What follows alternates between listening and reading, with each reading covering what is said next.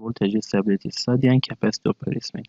In this short course, we will reviewing the concept of the voltage stability in power system study and reviewing some assessment tools for measuring the system stability margin and also the reviewing the improvement tools and some methods that we can improve our system voltage stability.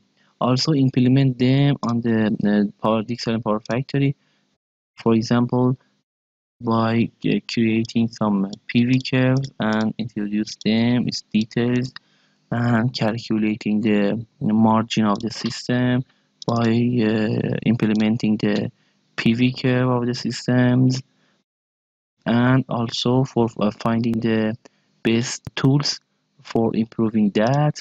For example, one of them is by using the capacitor placement and optimal capacitor placement for the system and measuring it by creating the QV curve in the system. Also improving that by another tools like tap changer, the megawatt capacity of the synchronous machines, and many other tools. Also, we will test lots of the examples on DIGSILENT and creating some examples on that.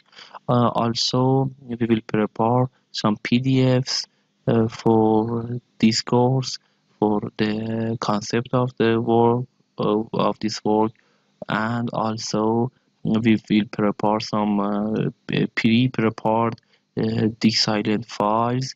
Besides that, we have some models of FACTS devices for improving the voltage stability.